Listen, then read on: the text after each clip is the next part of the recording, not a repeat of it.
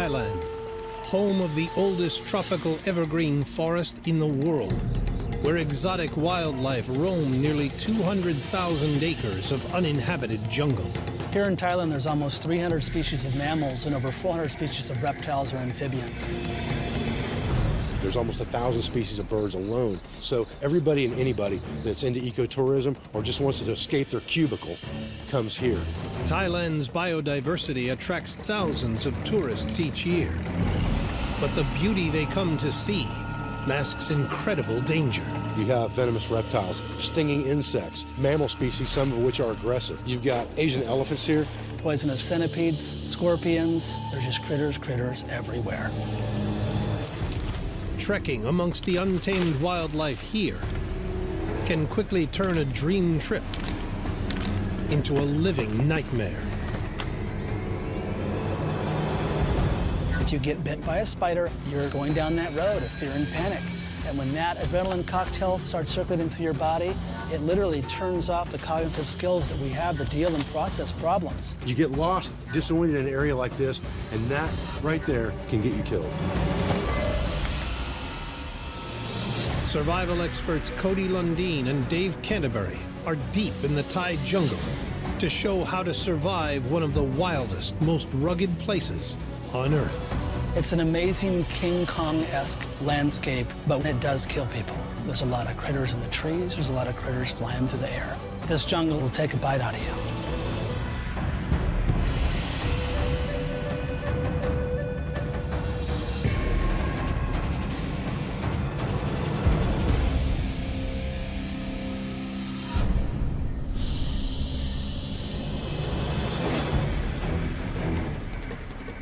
Hear all those freaking birds and monkeys out there, man? They're everywhere. In an environment like this, you get stung by something or bit by something, you need to keep your head. The more you freak out, the faster you die. Look at the size of that centipede. The place is swarming with wildlife. They call it wilderness for a reason, because it's wild. Beautiful jungle, though, huh? Dave Canterbury is an ex-Army sniper who served a short time in the rainforests of Central America, more than 11,000 miles from this Thai jungle. I do have jungle experience on one of my favorite terrains besides swamps, but you can't say that jungle is jungle, desert is desert. There's no such thing. They're all different in their own way. Oh, just freeze where you are, Dave. Oh. Wow, look at the size of that thing. Cody Lundeen isn't at home here either. He lives off the grid in the Arizona desert and walks barefoot. Oh. These limestone's just like razors, man. Yeah, they're rough. There's no jungle in Arizona. That's a challenge, because it ultimately means I don't know what in the hell I'm doing. I can rely on the experience I have, but we don't know if that thing stings or bites or pokes or pukes on you or whatever the hell it does. Oh! You all right? Yeah, amazingly. You have zero experience in the Thai jungle for Dave, zero experience in the Thai jungle for me, and if you put on those truth glasses, you can see we're pretty clueless as far as this jungle goes. Yeah, we're not in Kansas, that's for sure. See a backpack, man. To live out this scenario, Cody and Dave only have the gear an ill-equipped eco-tourist might carry on a day hike. Look at that. It's sharp. Oh yeah, like a razor. Big freaking Thai jungle knife. Good for working with bamboo with that curved blade because it wraps around the bamboo. See, he's got some steel wool in here to keep the rust off of it. Sharpening stone in here too. These bugs are gonna be annoying as I can see on already. Guy was smoking. What's he smoking? Tobacco. Oh. And no fun in the jungle for us. Looks like a cell phone. What do you think about that? Oh, then everything's okay. Sure. We can We'll just rescue, call right? it. One, it looks like it's broken, and two, we're in dense jungle canopy in the middle of God knows where. So, utter dependence on technology, check. Broken cell phone, check. So no water containers, no way to store any fluid. Nope. Anytime you're in the tropics where it's hot and humid, dehydration is a major factor. You're looking for a real hurt situation with heat cramps, heat exhaustion, and heat stroke. Well, what do you think, man? I think I'm looking at about a 600-foot limestone cliff ahead of me. Water's gonna be downhill, obviously. Hydration's gonna be key. So let's go down. Gravity seems to still work in Thailand, so we're gonna descend and try to find water If we find water, we may be able to drink it. If we have a way to disinfect it, if we can find a large body of water, we may be able to navigate it, then we can effect rescue. So in this scenario, our complete concern is focused on water. What worries me about dense jungle is that it limits our visibility. We can't really see where we're going. We're like being swallowed with vegetation. Whoa, whoa. This is what you got to be careful of right here. You're constantly putting your hands on stuff out here in the jungle. This caterpillar, all these hairs are spikes. They all sting. And that's the way they protect themselves in the wild from predation. You get this stuff in your skin, and it's going to be very, very painful. You'll be paying for it for days. Golly. Thick, thick, buddy, thick. Dense jungle is not only tough to get through, it's also home to some of the world's most dangerous predators. Cold-blooded animals like the king cobra and the giant Asian forest scorpion gravitate to shade, where cooler temperatures allow them to thermoregulate. Cody's barefoot, Cody's in shorts. You know, you have to pay attention to every step you take and every handhold you put your hands into, because of the insects, the snakes, the spiders, all of those things just wait for you to put your hand or your foot in the wrong place. Got the sticker bushes right here, man. Careful of that. This jungle is pretty rough. I mean, look at that thing. This little species of doom, whatever the hell this thing is. It looks like, you know, some demonic horn. So picture this, it breaks away in your flesh, causes potentially a septic reaction and infection, and you can go down. I mean, I can't break this. That's how tough it is. That's how tough this place is.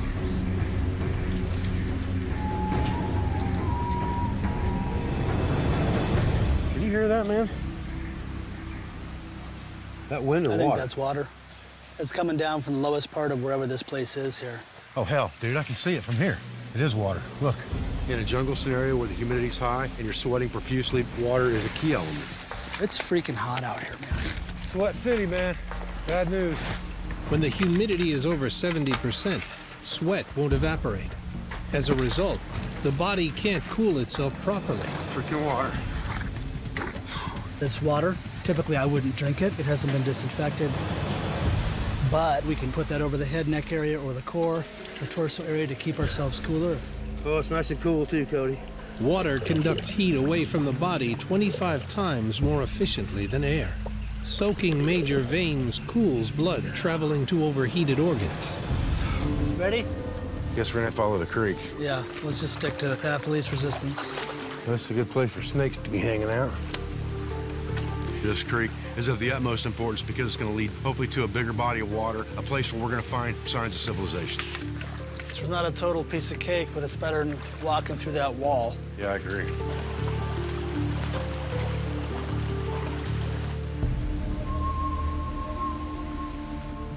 Look at that.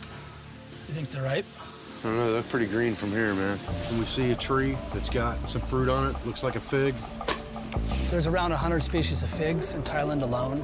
Figs are serious go food, high carbohydrates. They're a very nutritious piece of food that doesn't run very fast. These aren't ripe at all. Still got milk coming out of it, heavy duty, look at that. Yeah. Unripened figs seep latex, a milky sap that can be benign to some people, but to others, the toxin can eat away at the throat and stomach. Well, I'm full. How about you? That's right.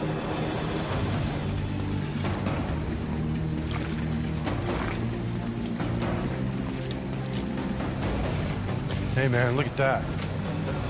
Wow. Man, that's heavy duty, huh? Yeah, it is. All of a sudden, the creek opens to this huge cavernous mouth with one tooth hanging from there, like some wacko jack-o'-lantern. There's definitely fruit bats living in here, brother. There's a big acid hole right here. What's where the fruit acids in their ass is eating a hole in there. Yeah, it does look like the bat cave. At this point, this water goes into this cave. Continuing through this cave is the only way to continue following the water. The thing with caves is, you know, this one has water going in, but it might not have water going out. There might not be an out. This is like a huge whale, and my name's not Jonah. So I don't know if we want to tackle this or not. You know, in my country, there's lots of caverns, and this thing could just keep going and going. This could surface in Istanbul. It looks pretty impenetrable around this thing. There's a sheer wall of jungle on one side and a sheer wall of rock on the other side. Well, yeah, I've never liked shortcuts. Sometimes it's a shortcut that kills you. Coming up, I think it's worth checking it out. Why is that? as one is forced to give in to his partner's plan, How much further do you think it is? Hey, we got a problem here, brother. Whoa. it only leads them closer to the jungle's wildlife. Hey, look at this snake, man. This specimen could probably kill 20 people. And when Dave Canterbury gets attacked, Leeches, Cody. he bites back. You're eating your leeches? Dude, you okay? You're bleeding out of your mouth. Survival code dictates that when lost in an unfamiliar environment, follow a river until it leads to civilization. Unless that river disappears into one of the thousands of deep, dark caves in the Thai jungle. So what do you think, man? I don't know. This thing could just keep going and going. This could surface in Istanbul. I mean, I think it's worth walking in there and checking it out. Why is that? I mean, it looks pretty impenetrable around this thing. Well, yeah. I mean, 200 yards around that corner could be the light at the end of the tunnel. It's either that or this. Yeah. We're gonna have to investigate and decide whether this cave goes through this, limestone. The drawback is that we don't have a man-made light source. Well, why don't, if I improvise the way to make fire, you improvise some torches or I whatever. think I can make some torches. I'm gonna investigate this thing with one torch, and I'm gonna have an extra one with me, and when that torch burns to where I think it's about to go out, I'm gonna burn the other torch, and I'm gonna head out. That's the plan. If I don't see light by then, we'll make a different plan. Let's make you some light then. All right, man. You need some sort of, fire source to make a torch. So I'm gonna try to work that cell phone battery. If it has a charge with the steel wool, I'll try to pull off my heat source with that. What I'm looking for in the jungle is tinder, and then later on kindling an actual fuel wood itself. There we go. This is amazing stuff on this fishtail palm. It has a really light pore structure, almost like crushed velvet. It has a lot of cellular structure that's open, which means that it's really going to absorb very small amounts of heat. I just know this stuff is going to really take an ember well. There's several species of bamboo back here. Oh. Hey, look at this snake, man. Oh, this is a cobra. Look at this, man. Holy cow. No, you don't, buddy. Here, right in the middle of the jungle, beautiful 5-foot monocle cobra, one of the most deadly snakes in the world. The venom of a monocle cobra is so toxic, it's been known to kill full-grown elephants. This specimen could probably inject enough venom in one bite to kill 20 people. Nobody should just handle a snake like this. The reason I will mess with a venomous snake is I have a lot of experience. I've handled hundreds and hundreds of venomous snakes, including cobras. They have neurotoxic venom. This thing will shut your heart down. And you can hear this thing hissing. When it gets mad, it opens up that hood, and those are ribs that spread out. That's its predatory stance to ward off predators. You're better off not messing with venomous snakes, so I'm gonna let this snake go and move on.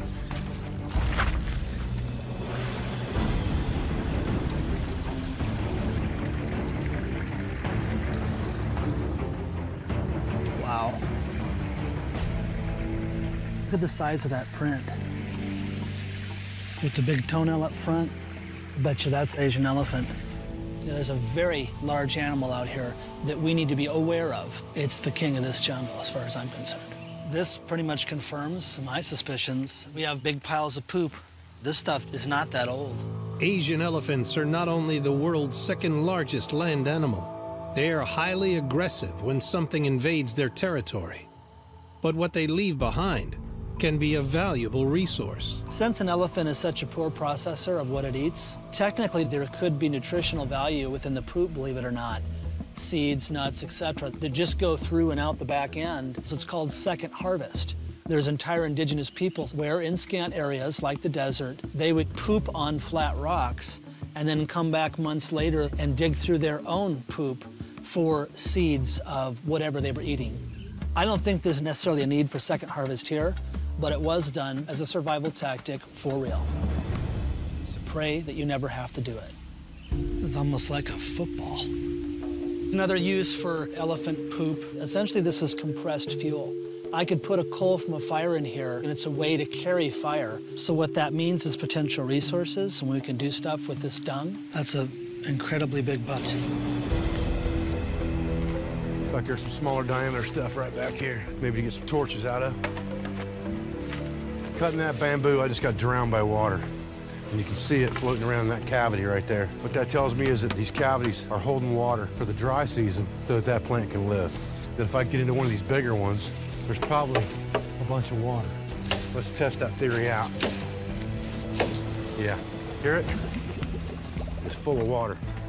If you're dehydrated and you can find those, it absolutely will save your life. It's plant water. It's gonna have chlorophyll in it, but it's absolutely clean. You can drink it all day, every day. Just walk through here with a ready-made container, collect water till you fill it up, cork it off, and you got a canteen to go. This tinder bundle is made from a little bit of elephant dung, fishtail palm, and a little bit of vine. It's a jungle soup. Next, I'm taking the battery out of the cell phone. You can see there's a little minus there, a little positive there. I'm gonna take my steel wool, touch one end to here, and I'm gonna touch the other end to there. And if this has any juice, it'll glow and burn down like a glowworm. I don't know if this battery has any juice though, because the cell phone it won't work. Steel wool acts as a conductor to carry current from the positive to the negative end of a battery. Here's the moment of truth. The crossed electrical charge heats the steel wool's fine strands to a point of combustion. There we go.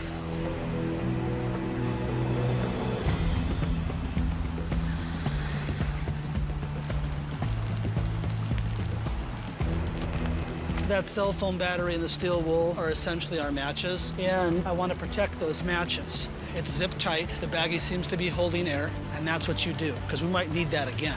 It's what we in survival land call common sense. Bamboo's like a hardware store in a jungle situation. Here we go. To make torches, I'm gonna try to grab 3 nodes worth of bamboo, smash that up, defray it out, and make it flimsy so that air can get inside of it. And it increases the surface area. Set that on fire, take that into the cave. Smell smoke? Hey, yeah. So that cell phone battery has juice. Good. So it's packed safe. Hey, man, right beyond this area, I mean, there's like a large cobra. You're kidding. No. Wow. So we really have to watch what we're doing. Cody's in bare feet, so just to plant that seed in his mind gives him that extra awareness, and maybe he'll be just a little more cautious. I brought you a present, brother. Open her up. Well, I'm not gonna drink that creek water, you know that. That's not creek water, brother. That's fresh out of the bamboo. It came in that container. There's a quart of water in a 10-inch piece of bamboo. Man, that's like filtered in some schwanky vegan bar. Good stuff, man. Well, thank you. Hey, no sweat, man. No, now I can sweat. What is this thing, man? That's elephant poop. Looks like a freaking coconut. Where did you get that? Where the elephants are pooping. I used some to start that fire. Wow, could you imagine pooping that out? No. It'd be like pooping a basketball. Holy cow. All right, well, I got a couple torches, and now I need to get some tinder inside of it so the torch continues to burn. We really need a recon to see where this cave goes, because if I can see light from around that corner 50 yards away, then we're just gonna walk in and walk through. The plan is I'm gonna take 2 torches. When I get to the first one burning out, at that point I'm gonna light the second one, and I'm coming back. Ready to rock and roll, man. One in, one out. That's the plan. Be careful, man. You don't mess around with caves. They're an environment unto themselves. It's just the roll of the dice to mess with something like this. My nightmare is that Dave walks in there and he doesn't walk out. Ready to rock and roll, man. Be careful, man. I'm gonna investigate this cave because if I can see light from around that corner 50 yards away, then it's probably a shortcut to the other side of this mountain other than walking around. No matter the path Dave and Cody take, a survival priority is to prepare for the unexpected and bring the most important resources with them. Since I've already made fire, I want to try to transport it. What I'm doing is just taking some of the jungle vine and just making a container to hold this piece of elephant dung. Dung is compressed fuel, basically. It's like a big fuel tablet. So it should burn and just smolder and smolder. I can stick my entire finger right in there, and that's where I'll put an ember. With a piece of dung like this, it lasts 5-6 hours. And I guarantee you a torch is not gonna last that long. I see an opening, man. It's light. How far back? I mean, it's hard to judge distance in a cave, man. And you guesstimate, I mean, let's say one of these last 10 minutes. I would say torches like that, we need 2 torches to get through there. Well, do you think it's worth doing this? I mean, it's the only choice we have, I think. There is light back there. I don't know, man. Gotta make a decision here. We gotta get her done, or we ain't gonna get her done. Okay. Anyone who goes into a cave that has flowing water is potentially going to lose their life. Limestone is highly erodible rock, so it can be very sharp, it can be very weak. You got the fire? Yeah. All right, man. The main reason I'm even contemplating going to this cave is because Dave said he saw a light source. We got 4 torches. I hope that's enough. Thailand's cave networks can be short and straight, or can be flowing stream beds, deep pools, and sharp drop-offs. Torch squad? Cooked. We gotta stop and relight. Got it? Yeah. All right, let's go while we got it. What I'm worried about is, you know, if Dave actually saw a light source. So how much further do you think it is? I want our second torch, so, you know, it can't be too much further. It's psychologically terrifying to be in potential darkness in a place you've never been in before. And you don't know where that journey is going to end, like miners trapped in a cave. Hey, Cody, What? look here. Light. See it? Then we gotta be over halfway there. I can see the light, man. Well, let's just walk toward it. Let's just go. Hey, we got a problem here, brother. What? Whoa. See that waterfall? That looks pretty deep, man. One of us got to go down there and find out how deep that is. If it's over our heads, we might have to make a plan B. You can see that it goes down probably 6 feet. And below that, you know, I can't see with the torch the bottom. We don't know the depth of the water, and neither one of us can swim for very long holding torches. I don't think it's worth it. But we don't have time to fart around in here. We got X amount of torch light. I see light at the end of the tunnel, so I'm going down there and we're moving on. Step here. After that, it's way over your head. You're gonna be swimming across this thing. We see one of those torches. Got it? Yeah. Cody probably wondering if I judged the distance correctly on recon, you know, and he's thinking, oh man, I hope this wasn't a mistake. Hope this wasn't a mistake. Because I would be thinking the same thing. In a survival situation like this, you've got to rely on each other 100% of the time, because if you can't trust your life in that person's hands, then you don't want to be there with them. In a partnership situation, your most important resource will be your partner. They can be your greatest ally or your worst enemy. You know, I trust Dave, but the thing I care about is, I mean, is that light doable with the human body through it, or is it light at the top of the cave where it's 40 feet up? You just don't know.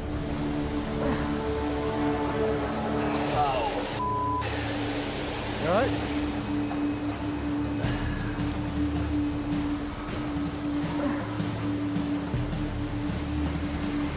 A lot of light out here, man. Holy cow, dude. Almost there. How's that dump pile doing back there? It got wet. I ditched it. Okay. Question is, we sure everything in this backpack's dry? No, we're not sure. You want to check real quick before I put this fire out? Hell yes.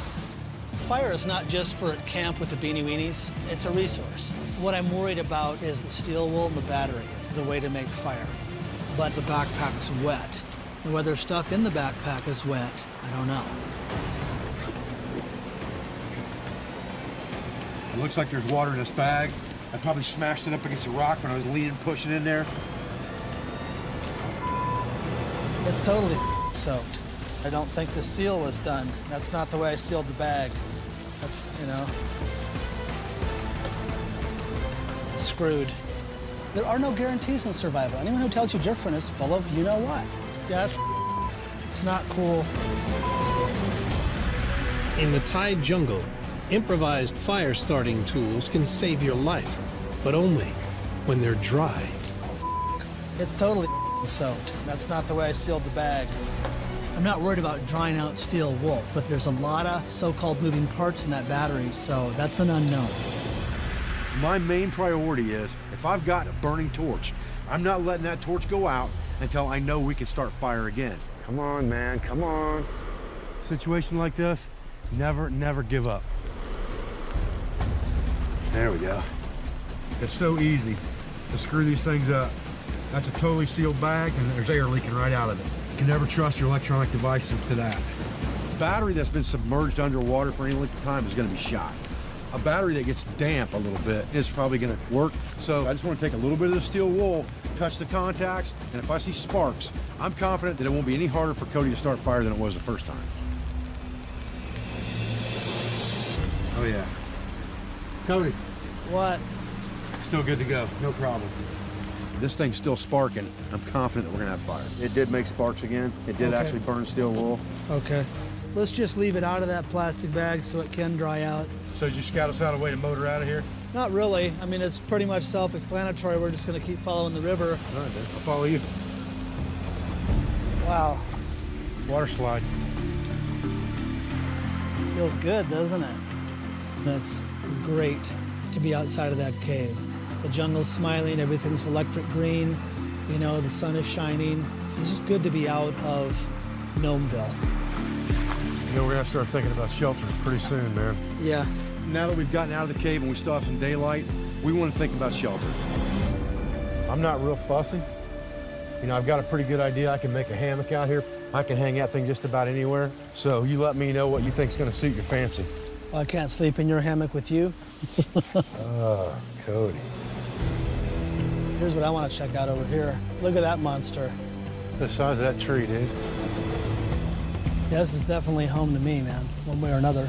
I think I'm gonna try to make something simple, you know, just a little platform. Man, I'd just as soon get a hammock above the water. That's gonna give me the best chance of not having critters in my hammock. You don't want to sleep directly on the ground. Snakes, they're liable to come and find you for heat. Not to eat you, just to snuggle up. But as soon as you roll over on him and piss him off, then he bites, and you don't wake up. What I'm looking for is some bigger bamboo.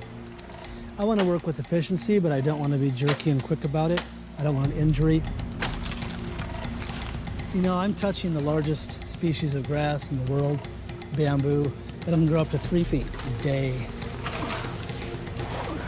This is a lot of work to get this piece, but if it provides several hours of rest at night that's safer because it's above the jungle floor, then it pays itself off very, very well. Whoa, tree. Here's that knife. What I'm doing is I'm making a hammock out of one piece of bamboo and some cordage vine, but the base of the hammock is one piece of bamboo. That one ought to do it. Reach at the bottom. Don't carry if you can toss it down. Survival's a lazy man's game. First thing I need to do is cut halfway through in front of one node on each end and take that split completely off. So basically you've created a long boat shape. There we go. You would hardly think by looking at this that this one piece of bamboo is going to be able to support a person like a hammock, but we're going to try it and find out. You have to split that remaining bamboo into several individual slats. If you're low on light, you don't have a whole lot of light left in a day, you got to work a little harder. That comes with risks. It is hot, hot, hot. I got to slow way down. Too much mental thinking and too much working. Down on my knees, getting lightheaded already.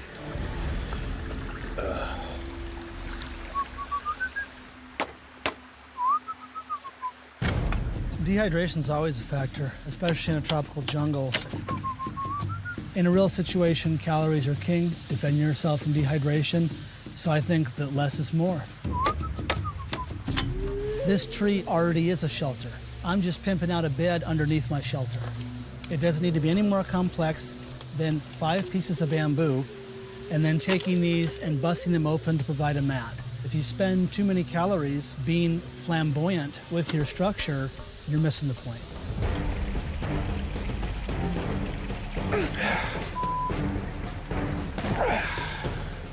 Man, oh man, that's a lot of work to get those down. The drawbacks can go either way between the two styles that Cody and I are using for shelter tonight. On one hand, my shelter takes a lot of time and energy to produce, so you sweat a lot, you burn a lot of calories, you blow a lot of your hydration. At the same time, the convective breeze that comes off of running water will help the bugs stay away from me, and it's also going to keep it cool. Okay, so right now what I'm doing is I'm testing my weight on this hammock. I want to make sure it's not going to break under my weight.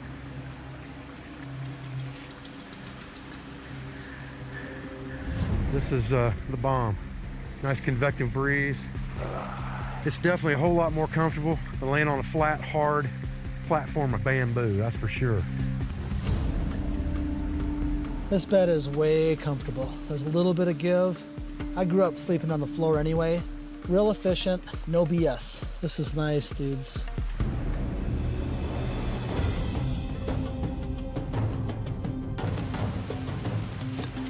Local Thai peoples have been using fire and the smoke created by it to repel mosquitoes for a very, very long time. Mosquitoes are big-time disease carriers, so they can be a very, very big problem. What's up, Smokey Joe? What's happening, brother? How'd your hammock turn out? Comfortable, a lot of work, but comfortable. So you're set? I'm pretty much set. If the smoldering fire's up underneath your bed, and the smoke's coming up, and you want to breathe that all night long, then you're going to keep the bugs away. So, you want some fire? No, I got my hammock straight over the top of the water. The bugs aren't going to hang around running water. They're not drinking it. They're not breeding in it. All right, brother, I'm right across the creek. Okay. What we need to do tomorrow is continue our descent, following the water, maybe some food if we can throw that in along the way, but we want to keep our eyes peeled. There could be some critters we don't want to, mess with. We have to be real careful because we've never been in this jungle.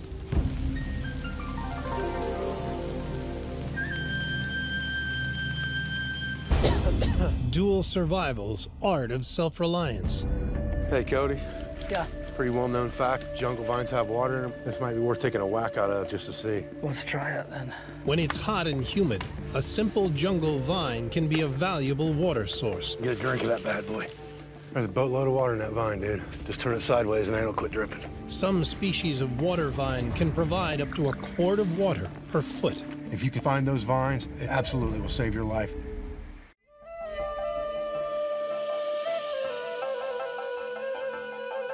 The evergreen forests of Thailand span an area that's larger than the entire country of Costa Rica. Hiking through this vast wilderness in search of civilization can take days, even weeks, and requires a steady source of calories. So there's a butterfly lizard. I don't know how much closer I could get to him. Well, there's one, there's several of those. So it's an opportunity maybe for some food. So he's gone. I'm gonna go try to make a tool with stuff here in this jungle that might let me get a little bit closer while my body stays back where it should be. What I'm gonna make is just a real quickie blowgun with this piece of bamboo. I'm gonna make sure the inside's totally cleaned out. Then I'll make some darts out of this piece of dry bamboo that I have. The blowgun, it's an indigenous hunting tool / weapon. So what I'm doing is indicative of what native peoples here in Thailand did here in the jungle. The ultimate would be to tip these with poison. And that's what a lot of native peoples did, but I'm not from Thailand. So I'm just gonna go after blunt force trauma and the old El Shish kebab. I'm gonna split the end, and then I'll put some fletching material, in this case the fishtail palm, put it within this notch I made. I want enough pressure in this chamber to get that dart coming out hot, but not enough to where it drags and slows it down. So I'm gonna try to hit that little leaf, get as near to it as I can. So you can see the power. I mean, that's a tropical hardwood. Look at that. There's the wet spot, so it went in damn near ½ an inch. If that goes into that tree that much, then any flesh just doesn't have a hope and or a prayer.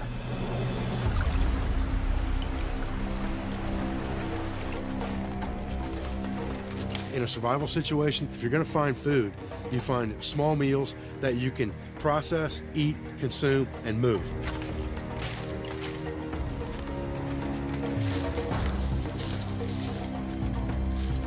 Okay, this is a stingless beehive. What's happened is something's injured this tree, put a hole in this tree, and these bees have habitated it. This is all beeswax right here. Stingless bees defend themselves from predators by creating nests with only one small entrance. Nothing's gonna hurt me to put this in my mouth. And if I close the end off of it and fill it with bees, then there's a little bit of nutritional value to it too. So I'm gonna squeeze them off and I'm gonna eat it.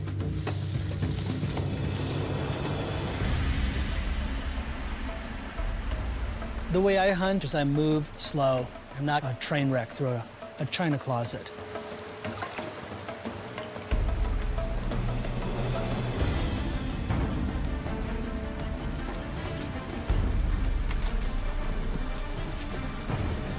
The accuracy of this blowgun is up to yours truly. I wish I had a 22. That would be my blowgun of choice. The last time I made a blowgun was about 17 years ago, so needless to say, I'm a little bit rusty.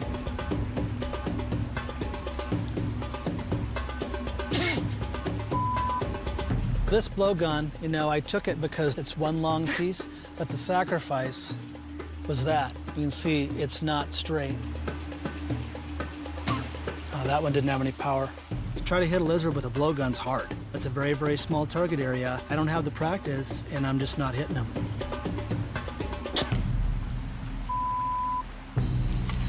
I definitely need to practice more with this thing. I don't think it's gonna happen. Hey man, what's that? It's just a blowgun, just a piece of bamboo. Cool, man, that's badass. Not really, it's crooked. I choked. I had several shots at little lizards and I missed them all. The fact that he improvised a weapon and tried to hunt with it, I think that's fantastic. It was fun, but it didn't really accomplish much at this point. The fact that he struck out doesn't surprise me. I mean, Cody doesn't hunt with improvised weapons very often. You know, he comes from Arizona and he's used to smashing rats with rocks. There's an area back here, a couple 100 yards. It looks like it really widens out. Okay, well, let's check it out. And we really got to keep tabs on that river while we're traversing up in this jungle here. Pretty thick stuff, huh, brother? Man, oh man. Holy cow, man. Sure, it's nice to get out where there's some visibility. This area is a lot wetter. The vegetation is a little bit shorter.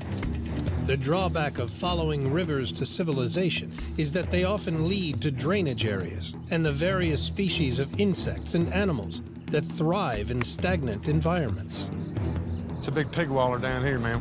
This big mud hole, these pigs have just been rolling in it. And we're gonna have to go around that. That might be knee deep in mud. Waller? Isn't it wallow? I don't know where I come from, it's a waller, buddy. That's hillbilly for swine bathtub. It's awful wet in here, man. Oh. Leeches, Cody. Leeches. Oh, leeches, Cody. Leeches, freaking leeches are all, look at, there's one that's dropped off and he's left his mark. Wait a minute. Get off of me. Look at that one between my toes. Gross. I mean, look at that thing. Oh, he's sucking hardcore, man. Cody and I have been cutting through some really thick jungle, very close to a water source, and now we're into some ground leeches. Here in Thailand are land leeches, which I find very foul because there's no escape. With water leeches, stay out of the water. But land leeches, they can be anywhere. When leeches latch onto flesh, their saliva releases chemicals that dilate blood vessels and thin the blood. They can drink up to 10 times their own weight in just one feeding. Look how fat that little is. You know what I say, buddy? You eat me, I'm eating you. You're eating your leeches? Something bites me, I got news for you. I bite back. Dude, you okay? I'm trying to kill him. You're bleeding out of your mouth. You gotta chew them things up, because you put that sucker in your mouth, man, he's immediately trying to feel around and attach to something inside there. So you gotta chew him up, make sure he's crushed up, good to go. That thing's engorged with my blood. All I'm doing is eating my own protein and getting it back in my body, plus whatever protein's in that leech's body. Look at that. That's sick, dude. That's how much of my blood he had in him. Yeah, if Dave wants to eat his leeches, you know, more power to him. It doesn't do much for me. I'm not into eating my own meat.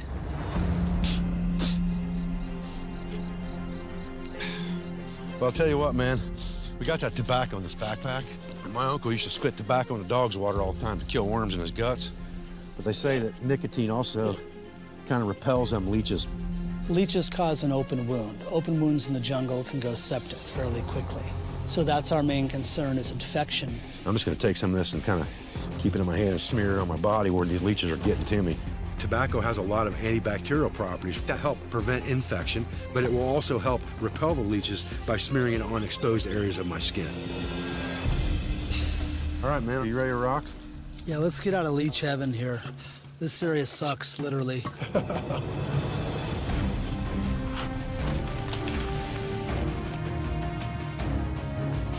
Hey, Cody. Look here. Man, oh man, that's one hell of a canyon. We have a fairly large body of water. I really don't know what it is. It seems almost like a lake. It looks fairly placid, but that could be deceiving. I guess the choice now becomes back in the jungle or we get on the water somehow. Yeah. I could probably climb up here and get a higher vantage point. Be careful, that looks sharp, sharp, sharp. If I can climb up the side of that rock face, I can get a higher point of visibility on what's ahead in this canyon. If you feel that you can safely climb something, then sometimes it's worth that expenditure of calories to go up and have a better look.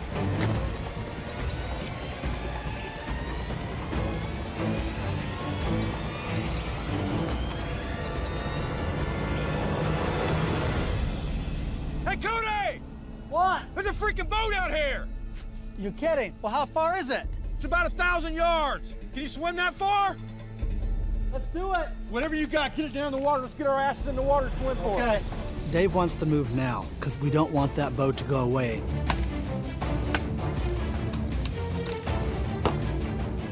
All I've done is cut one piece of bamboo and chopped it in half. So I'm gonna run down, chuck it in the water, and start swimming over to where Dave is. You know, I think it's a lot easier just to jump off this than to climb back down. It's too freaking dangerous and too sharp. I'm looking down, and the water is crystal clear, and I can see vegetation down 20 feet. If you can't see that it's clear and see that you have plenty of depth, you don't do this. You ready? Ready?